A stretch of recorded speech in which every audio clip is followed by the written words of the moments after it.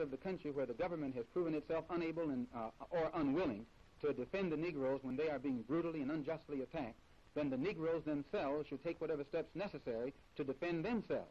And one of the best methods by which this can be done is to establish rifle clubs. It's legal in this country to own a rifle. This doesn't mean that the Negro is going to initiate some kind of aggressive action against anybody, but it does mean that the Negro will be serving notice that no longer does he believe in turning the other cheek and being the constant victim of someone else's brutality. I'm not dissatisfied with everything. What you are able to see with your analytical mind is that everything that is offered doesn't produce what it's supposed to produce.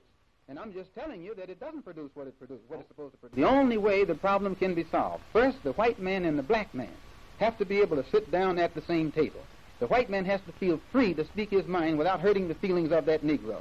And the so-called Negro has to feel free to speak his mind without hurting the feelings of the white man. Then they can bring the issues that are under the rug out on top of the table and take an intelligent approach to get the problem solved. That's the only way that they'll ever do it.